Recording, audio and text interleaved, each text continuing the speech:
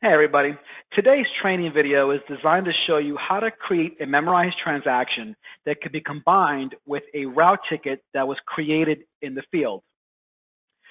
An example of this would be maybe you have your customer who has a monthly pool service flat rate, and maybe you charge that customer $50 a month, but it doesn't include chemical usage.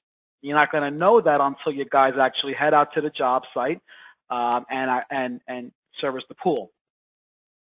Your drivers in the field will document the chemical usage, provide quantities for the chemicals, and those route tickets will get synced back to the desktop software on a daily basis. When it comes time to billing, we want to be able to send your customer one invoice.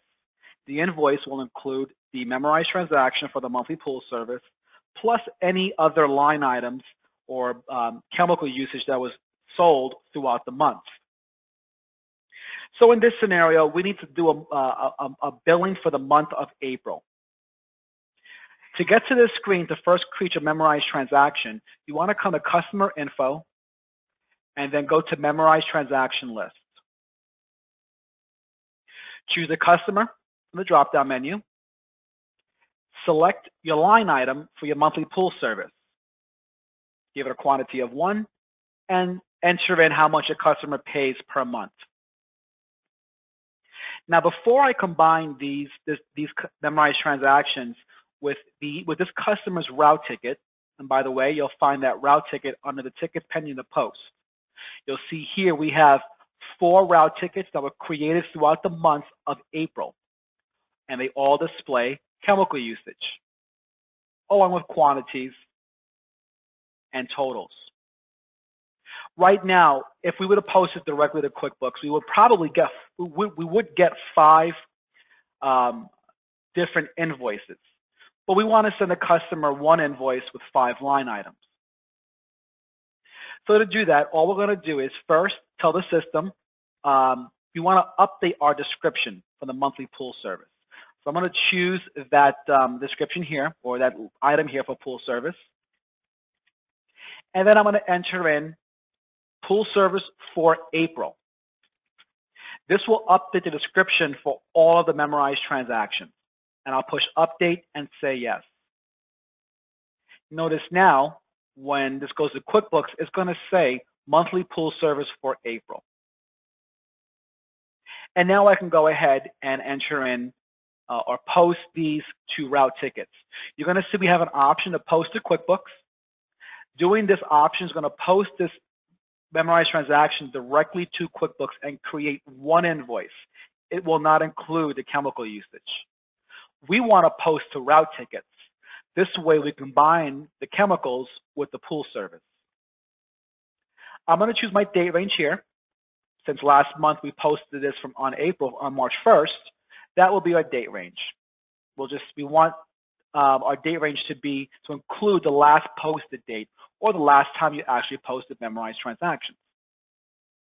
So I put in my date range here, and I'm going to push post to route tickets and say yes. Notice now after it did that, the system automatically said that the last posted date is now April 24th. Now I can go to Route Info, Tickets Pending to Post. Anytime a route ticket has a line item, it's going to show up on the tickets pending the post. Here is our memorized transaction, monthly pool service for April, and we have the individual chemical usage for throughout the month. The customers visited on the 3rd, the 10th, the 17th, and on the 24th. So we have 4 route tickets with chemicals. If you were doing this for the whole month of April, just choose your date range. And over here, you're going to want to choose the date that appears on the invoice in QuickBooks. Maybe you want it to be month ending April 30th. And now I want to click Post to QuickBooks. We'll give it a moment. You'll see that the list has disappeared. And now when I open up QuickBooks, let me bring this over for you to see.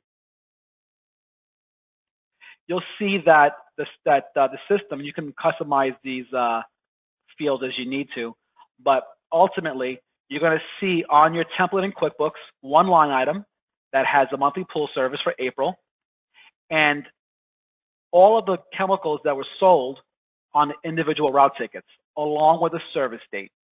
So it tells you that on April 3rd, we had this chemical, and so on.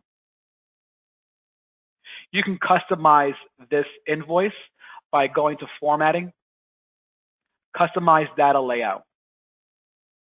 You may need to go to the Columns area and select the service date to display on your invoice if you don't see it. Just simply select this here, and also to be printed as well. This way the service date displays on the invoice in QuickBooks. That's today's training video. Have a good day, everybody. Bye-bye.